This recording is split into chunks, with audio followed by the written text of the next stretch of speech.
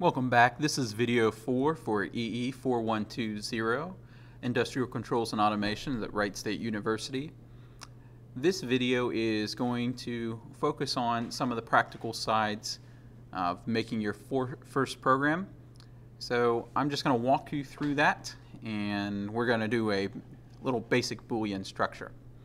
So over here in your controller organizer, to get started writing your RSLogix program, you're going to double click on main routine, and as you can see here, it generated a main routine with RSLogix.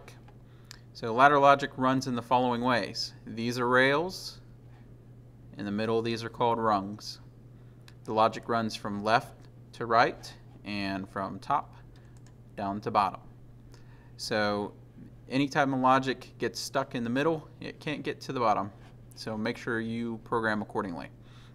So in the last video, we talked a little bit about Boolean logic, and if you look close to our main program, right above it, you see something that looks like a normally open and a normally closed gate.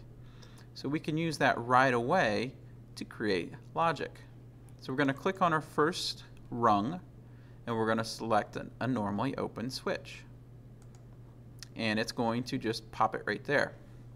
Now you'll notice some errors. These E's stand for errors, and there's a funny looking question mark on top of there. The reason there's a question mark is we need to create something called a tag. A tag is a value that will help us reference information being passed through this Boolean member. So to create a tag, we're going to right click on the question mark and select new tag. So your tag name needs to be pertinent to what it's representing. If this is a normally open button, so let's just call this red push button. And you'll notice that there are no space in my tag names. You cannot create a space in the tag names. You must use an underscore. All right. Then you're going to want to add a description to it. This is a red push button. Descriptions are really handy if you have to check with somebody else's code, or if your code is going to be checked by somebody else as well. The next thing we're going to look at is the type. Now you have a base type, an alias type, a produced, and a consumed type. For right now, we're just going to stick with the base type.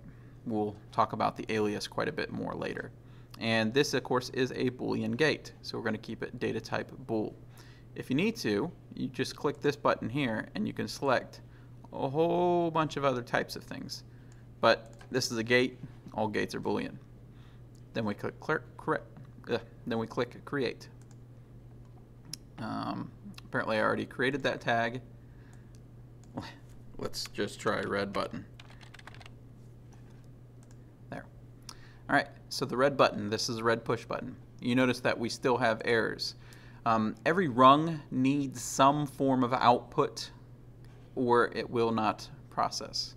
So our outputs are represented by these little coil symbols. Now, it doesn't have to energize a coil. It could energize a light. It could energize a couple different things. It could even energize another switch.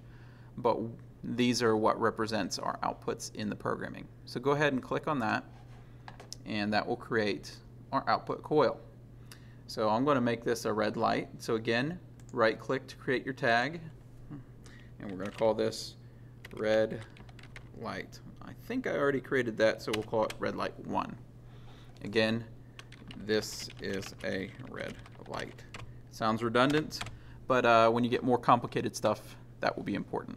Type is going to be base. This output is a Boolean structure as well. It's either true or it's false, right? So we want to keep that as a base tag. Occasionally you'll make that an alias tag, but for our example, we're going to use a base. And create. So there we go. We have a normally open switch, and we have a red light. We are ready to test it. In order to test it, we're going to need to communicate to our PLC, and we can do that by either going to Communications and Download, or we can go to this little drop menu and Download. So this is just the warning, making sure we're not going to kill somebody in the plant. Go ahead and select download, and it will compile your routine.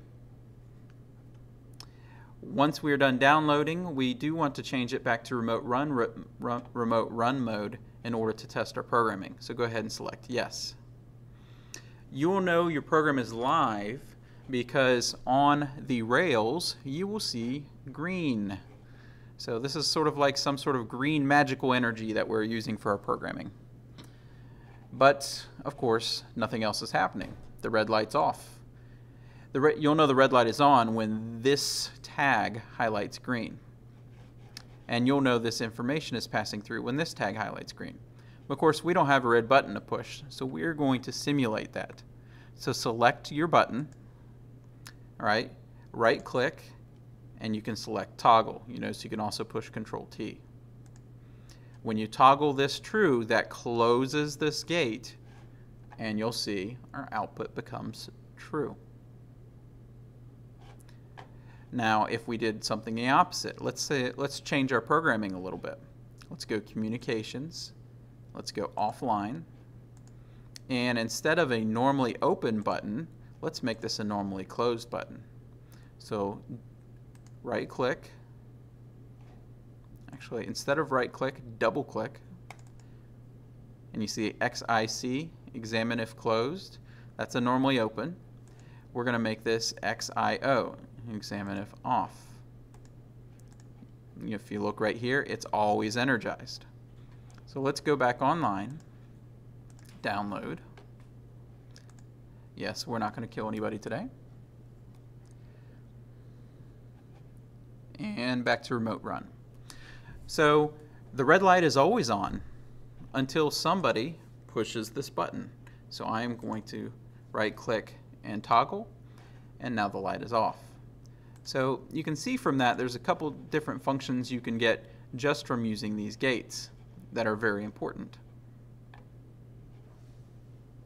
In the next video, we're going to create a couple more Boolean gates and start to look at some of their more complex structures.